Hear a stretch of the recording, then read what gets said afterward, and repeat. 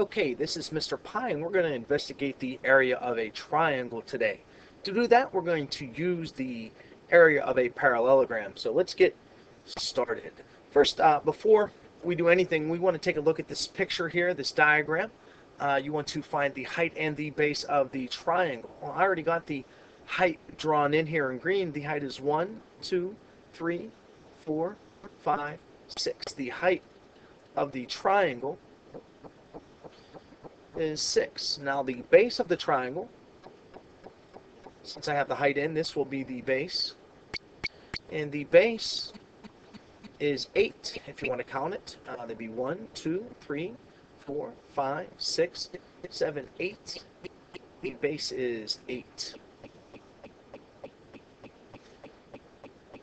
If you want to do this hands-on activity, you'd want to just stop the video for a minute and use graph or grid paper to copy the triangle, and make sure you mark mid-segment AB. Draw it in and mark it.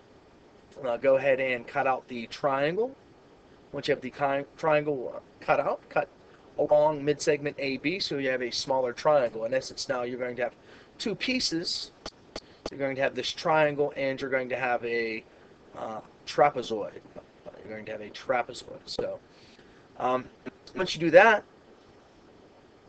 and you want to then rotate the triangle and slide it down here or translate it down here. You may see that referred to as the rotate about point B, because we could have just rotated this triangle down and just pivoted along this point B. What we need to do now is find the height and the base of the parallelogram. So the parallelogram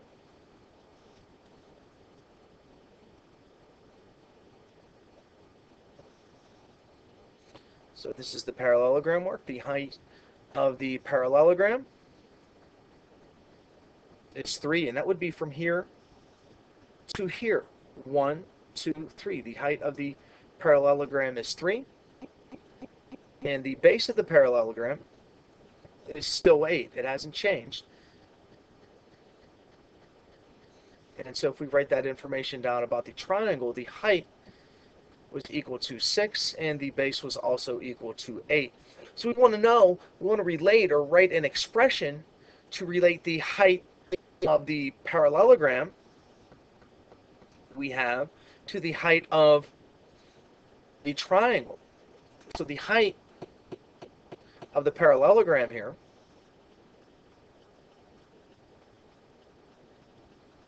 is equal to, now we're just going to use this ratio right here, the height of the parallelogram to the height of the triangle would be 1/2 the height of the triangle.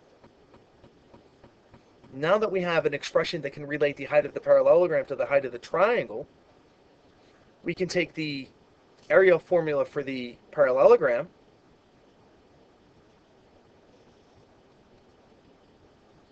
which is the base times the height. Now remember, this is going to be the height of the parallelogram, and we can change that into the area of the triangle, which is given right here. And we're going to substitute this 1/2 h for the 1/2 times the height in for this h here to get the base is equal to the area of a triangle is equal to the base times 1/2 times the height.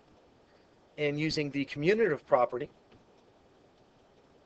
we have the familiar form of the area of a triangle, which is the area of a triangle is equal to 1/2 the base times the height.